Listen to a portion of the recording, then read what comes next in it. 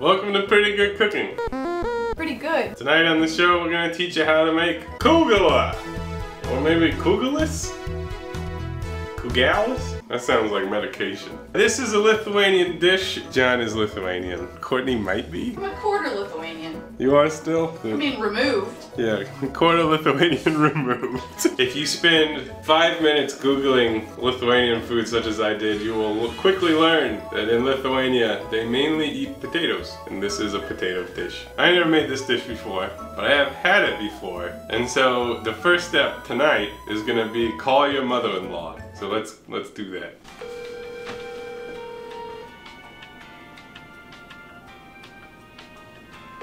She might not answer. She's at work. I'll leave her a message. Unreal, her favorite son-in-law. This is Michelle. I'm not available. Leave a name and number and I'll get back to you soon. Thanks. Hey Mom, it's Phil. I'm trying to make Kugelis tonight. And I know you got a good recipe, so if you can give me a call back or any tips that you got. Okay, love you, bye. Well, she didn't answer, so we're on our own. But she'll probably give us a call back. We recently did some episodes at Urban Artifact. Josh, their brewer, gave us some amazing beers. Actually, I haven't tried this, so I don't know if it's amazing, but this is a barrel-aged dinosaur, which means it's old and sat around in a barrel for a while. This one is the Dimetrodon Red Raspberry, 7.7% alcohol, aged in a red wine barrel. Woo. Now, if you haven't seen that episode, or it hasn't come out yet, Urban Artifact specializes in beers that are like fruited, but for legal law, they have to be above 50% alcohol from grains. Cheers.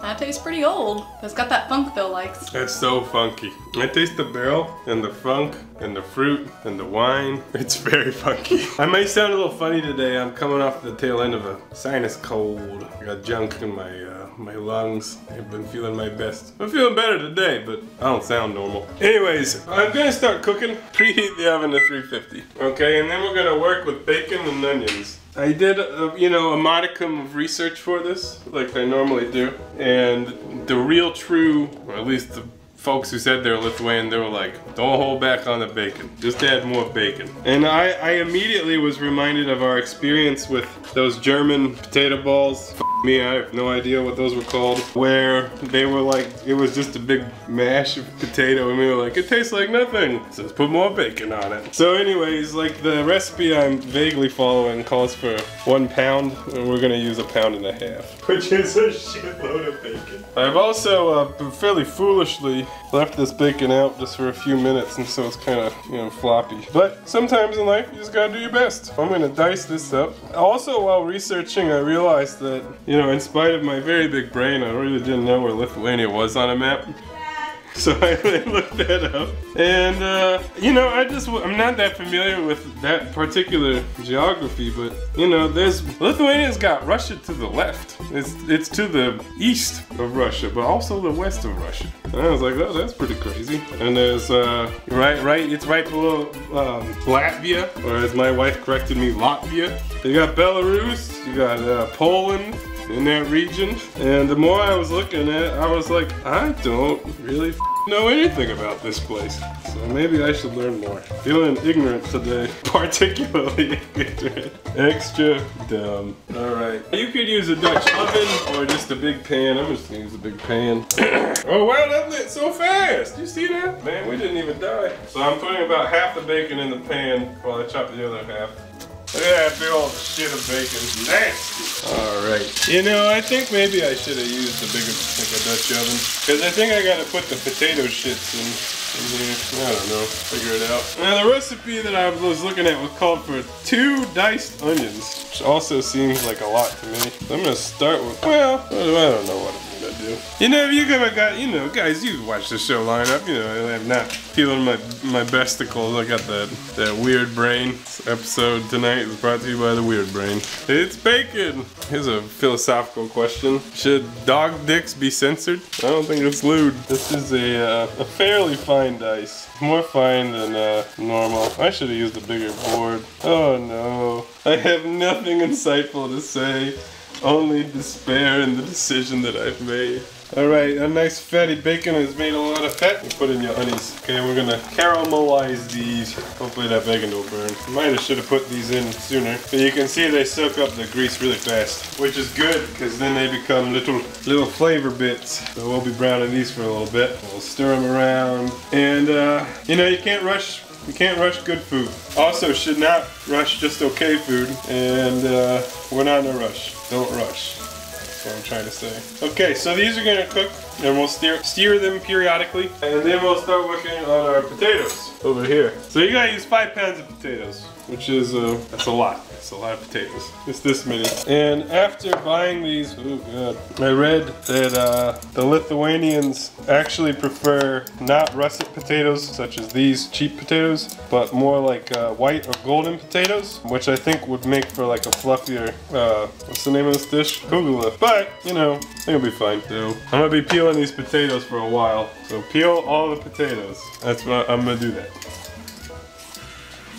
I finished that delicious beer, and I'm moving on to a cidre. It's European style, just like Lithuania is European style, because it's in Europe. Right? This is made by Stella Artois. Pretty nice. Alright, so you gotta shred these potatoes. You don't shred them like cheese, you gotta shred them finely.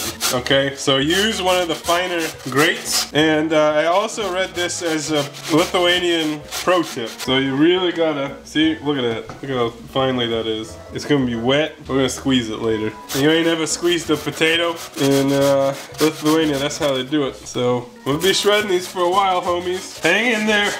We're almost to something food-like.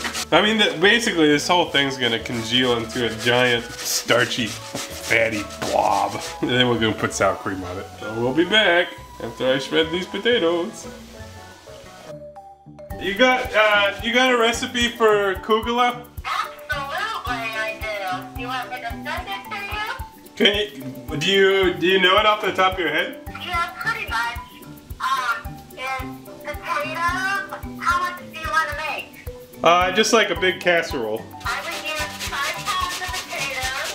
Okay. A large onion grated. Alright. Put about a pound of bacon in it. Salt and pepper.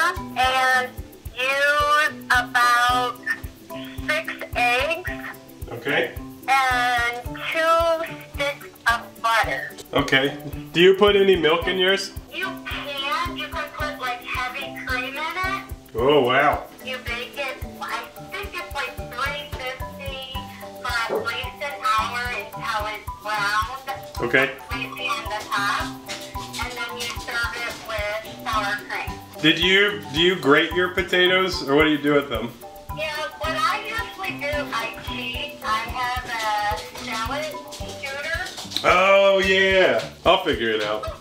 But you just you mix that all up. You cook the bacon and onions first. Yeah, but I pour the grease in there too. Yeah. To give it that extra flavor. With the 2 sticks of butter. Yes. Oh man. It's amazing. It sounds great. Have fun with it. Okay. Well, cool. Okay. Thanks for your help. Absolutely. I hope it turns out for you. Yeah, I'll take a picture for you. All right. Enjoy, and hopefully you don't grate off any fingers. Yeah, hopefully not. Yeah. Just drink a little. You won't feel a thing. I will do that. Alrighty. Yep, love you. Alright, love you too. Talk to you soon. All right, bye. Bye. She knew! You got that Band-Aid? I managed to nick my finger on the grater, and there's a little bit of blood in the recipe, but it's not the first time. It won't be the last time. That's so funny. The recipe she gave me was almost dead on the one I'm following. The only difference was the milk. She said you can put heavy cream if you want. So here's our 5 pounds of shredded potatoes, which just look terrible. I did pour some water in here to try to prevent it from oxidizing too much, but when they're shredded this thinly, they're gonna oxidize some. And so you can actually take this and like try to squeeze some of the water out. I'm just gonna like basically do that, but I am not at all going for perfection because I'm gonna put some milk in this, so don't really care too terribly much. You can also use cheesecloth to make this easier to do. Like you can really wring it out, but I feel like it doesn't matter. Just gonna give it a couple more pushes. Pushed up a dead. Alright, that's plenty. You can see how much that reduced in size from what it originally was. Okay, so now we just gotta mix everything up together. I'm gonna put butter in, but not putting 2 sticks of butter in. Way too much. Again, Lithuanian pro tip feedback was like, you don't need butter if you just put in a lot of bacon grease. So I'm gonna melt it a little bit. I'm too lazy to use the melt function. Don't got time for that. I get some eggs. I use a mixture of conventional and organic, I guess. Stick of butter. Man, it looks so bad. It's gonna turn pink and shitty. I just know it. Alright, we're gonna beat 6 eggs. We're gonna beat them. I'm just gonna use a potato peeler. Turns out, it's not that good for this. It's not that bad either. Okay, eggs. Excellent. And then these fine shits with all the grease. Mamma mia. Papa Pia. Baby got the bacon grease. Oh my god. And last but certainly not least, 1 can of evaporated milk. And what is evaporated milk, you may ask? Well, maybe you should ask your grandmother, because I don't know. I think it's milk that's been heated at some point. You also could use regular milk, or my mother-in-law doesn't use none. Oh no. Alright, we're gonna add some salt. Oh no. Oh no, no, no, no. And some pepper. And we're gonna mix it on up in this bowl that's too small. Oh no, no. Oh no, no, no. No, no, no, no. It's a little bit warm. It's a bacon grease in my hands. It feels wrong. It feels so wrong. I think I might need a bigger bowl. It kind of looks awesome. It's like a giant bacony. Oh god, what is this? Yeah, I feel good about this. I feel real good about this. It's also one of those things you bake for like a hour, so how bad could it be? I'm not too concerned that it's a little bit wet. Alright, I'm gonna put it in a casserole. You don't gotta grease the pan, there's no grease in this for like 9 casseroles. Sweet Santa Maria, Jesus Christ. Mary, Joseph, and all the saints too. Oh no, no. You know, it feels weird that this doesn't have cheese. Maybe that's just because I'm an American. Wow, look at that. Look, think of the, how did we get that volume? Perfect. Okay. All right, folks. Let's season the top. Yeah, boy. Yeah, boy. That's pepper. There's only seasonings, the salt and pepper. You could add other things, I guess, but then give it a little jiggle. That's for good luck. And then put that bitch into the oven carefully. Very carefully, and bake for at least 1 hour. Okay, we'll be back with updates. Yeah. It's been some time, a little bit over an hour. We had some smoking of the oven issues, which was caused by excess grease dripping into my oven and then burning. I placed a pan below it, and that has helped, but you can still see just the absolutely preposterous amount of grease in this thing. We're gonna let this cool briefly, knowing that it's gonna burn us, and then we're gonna cut and serve. This is like, you took some carbs, shredded them up real tiny, and then put as much fat as possible, and that's how you made it. Film this bad dog. Film this awful dog.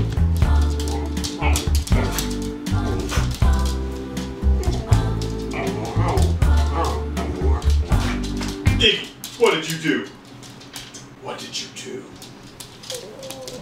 Okay. Alright, let's give it a cut. We're gonna go for a corner piece because I think that's gonna be the most done. Oh god. Looks like it might fall apart a little bit. I think it'll be better once it cools, like it'll congeal more.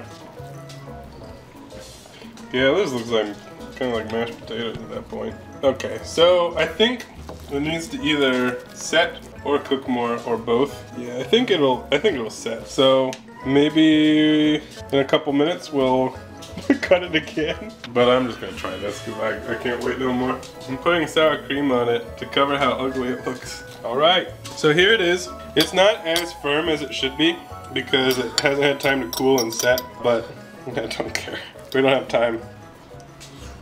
It's delicious. It's very, very rich, and it tastes like bacon and onions. It's definitely better with sour cream. That really rounds it out. I think texturally it'll be much nicer once it sets, but holy moly, that's like, that is Oh god. Yeah, it's definitely good. I can see how this absolutely falls into the realm of home cooking comfort food. It tastes like clogged arteries is what it tastes like. It reminds me a little bit of the egg dish that we made, egg casserole. It's good. I would eat that, and I think it'll be even better once it sets and you can reheat it. But yeah, nice job, Lithuania. So that's how you do it. Tune in next week for more European geography. Okay, bye.